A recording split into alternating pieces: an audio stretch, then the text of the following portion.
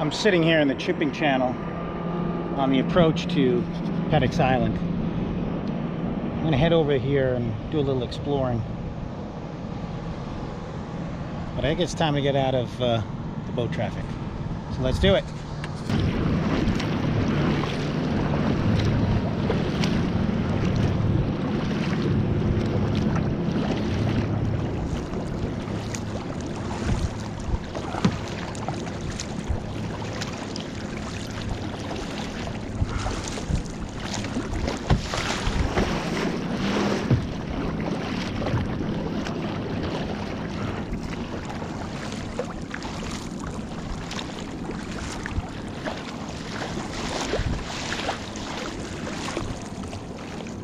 Peddocks Island is one of the largest islands in the harbor.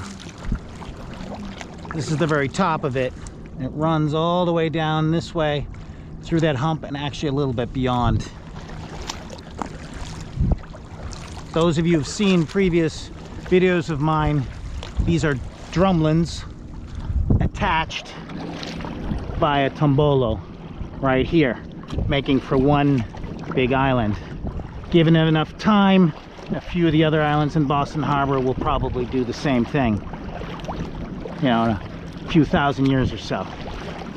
In the meantime, we're going to land at the old harbor area here. Today it's a visitor center, that building there. That was the guardhouse for the army back in the day. This was a military island. So we're going to take a look and see what there is to see.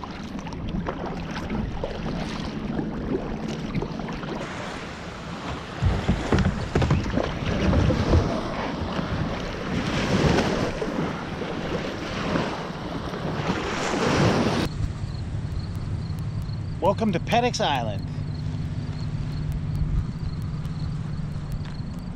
Take a little walking tour. This island dates back to as early as 1634 in the records, used for agricultural purposes in those days, farming, fishing.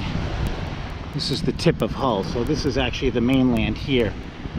The mainland wraps around all the way around to here, but we are actually on an island here.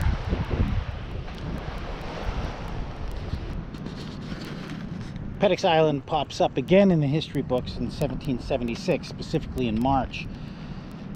Around March 17th, the British soldiers under General Howe evacuated Boston. It was known as the Evacuation of Boston after the siege of Boston. And 11,000 British subjects got onto ships, about 130 ships. Can you imagine? All set sail, came right out of the harbor and left. 600 Colonial militiamen, rebels really against the British, were stationed here to make sure that if they ever came back, they'd be ready for them. That's the role Peddocks Island had in the American Revolutionary War.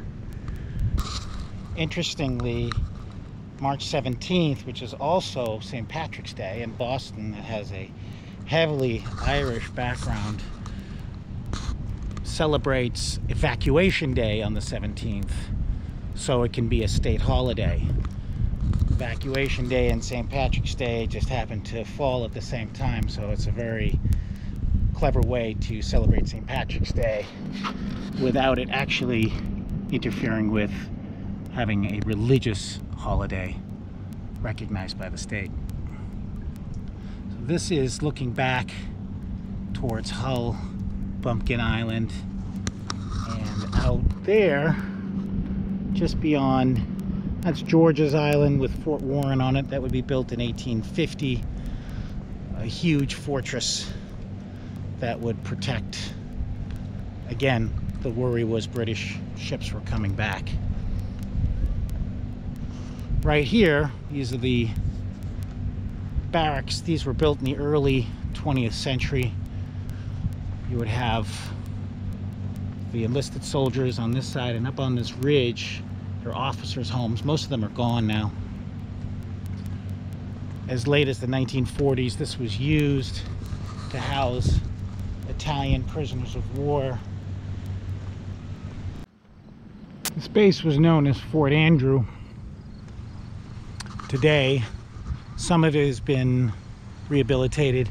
This is the welcome center for boats coming in when the island is open. It is closed this summer for tourism. There is a museum. This island was also used, and some of you may recognize this, for the movie Shutter Island with DiCaprio. This was a Martin Scorsese film. A lot of these buildings actually exist in the movie, and they superimposed mountains in the background.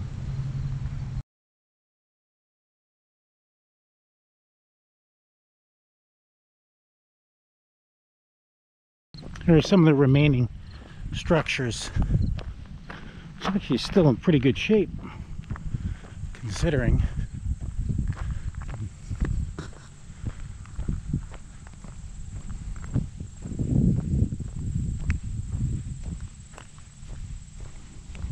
It looks like maybe one of the officers' houses up there still in existence.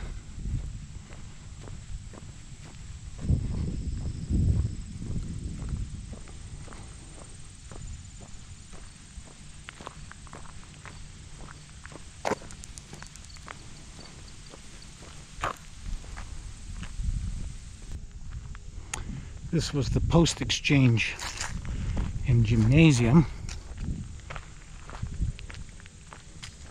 And over here, bakery.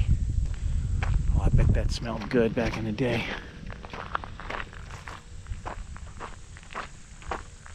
These paths here, they lead to campgrounds up on top of the Drumlin. On Peddocks Island, they put up yurts that can be used if you book ahead of time. These are the yurts that the Parks Department has put in. It's a really nice feature. Unfortunately, COVID seems to be preventing any use of these islands this year. Hopefully by next year they'll be back in business, but this is a great place to take the family. Here's what they look like inside. Bunk beds. Oh, look at that. It's got a table, another bunk bed, some lights. So there's electricity here. Oh, this is definitely worth checking out when they're back in business.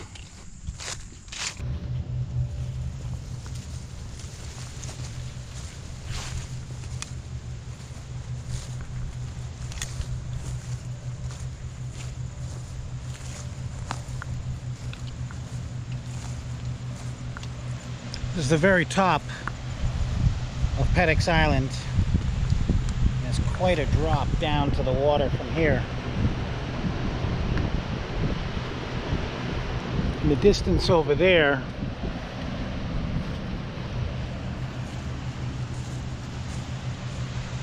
that's Fort Warren on George's Island. That's the tip of Hull, that's the mainland. And out there, that big hump, that's Great Brewster Island. Then the smaller Brewsters near it, and then beyond it, Calf and Green. Boston is right up here to the left.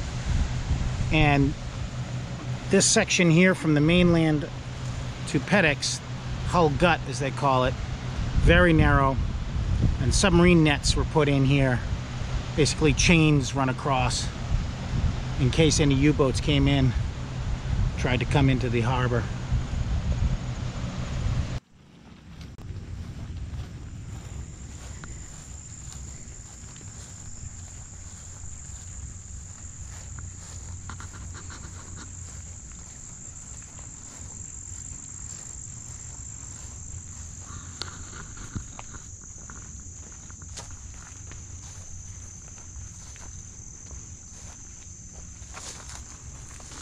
That great old door.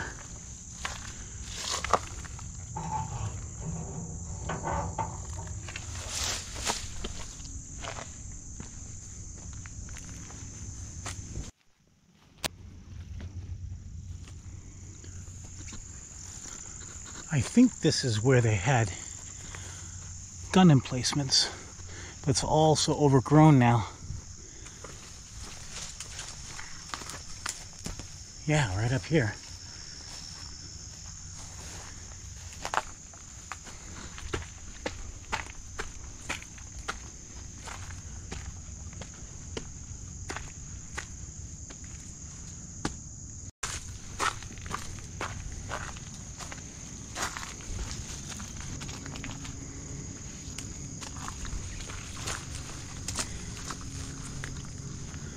Oh yeah.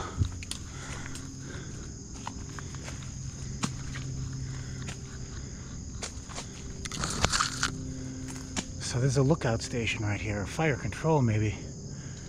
So all this is overgrown. This would have had a view straight out into the harbor.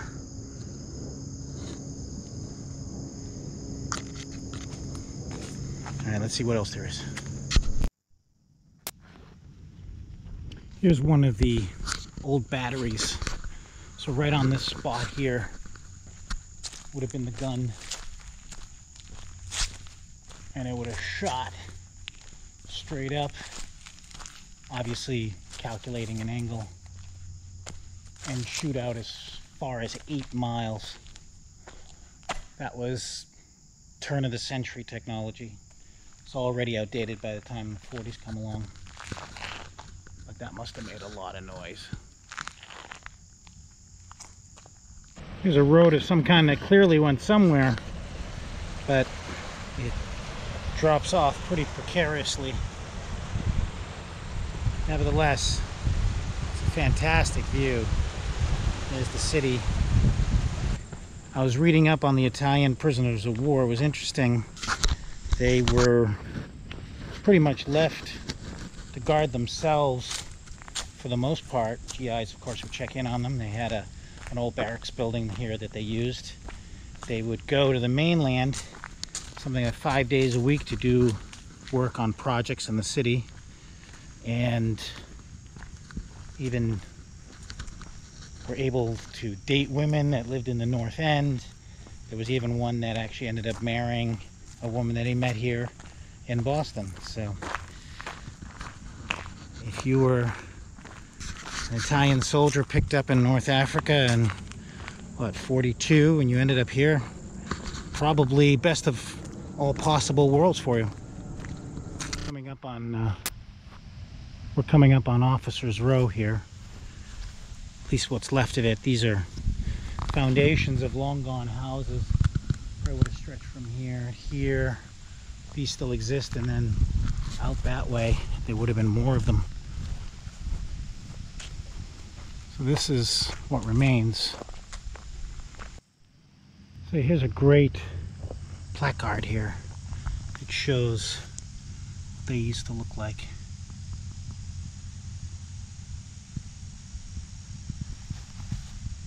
And there's the visitor center where we came in.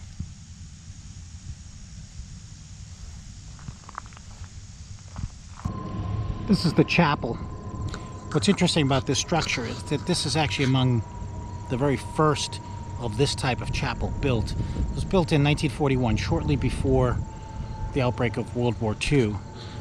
And another 500 of these would be built on bases during the war.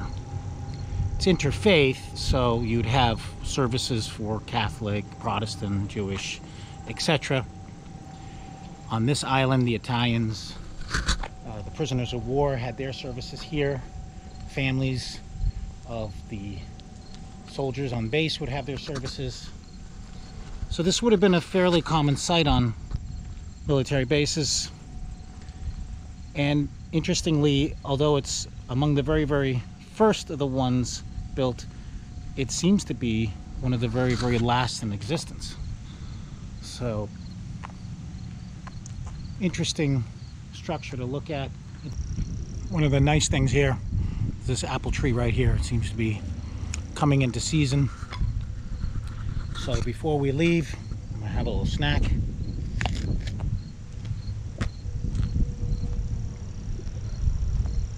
And we're gonna have to cut this trip short, not see the rest of the island yet, because there's some weather moving in, and I've got a 2-mile hard paddle through the shipping lanes to do. But I'm gonna be back, and we're gonna do part 2.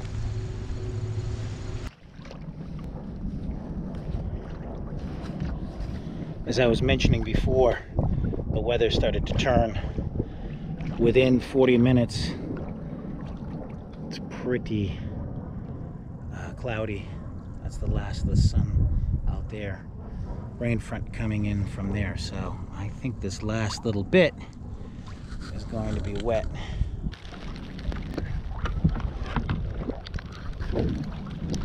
Well, it's fall in New England, and the weather turns on a dime. 40 minutes ago it was sunny and bright. That's the last vestiges over there, and it's already raining now. Temperatures dropped, so that's why I got off at Peddocks so quickly. I am going to do a part 2, but now I got to get home before I get soaked. In the meantime, if you like this content, please press like, please subscribe, please tell your friends, etc., etc. And I'll see you next time when we do part 2 of our Peddocks Island exploration. See you then.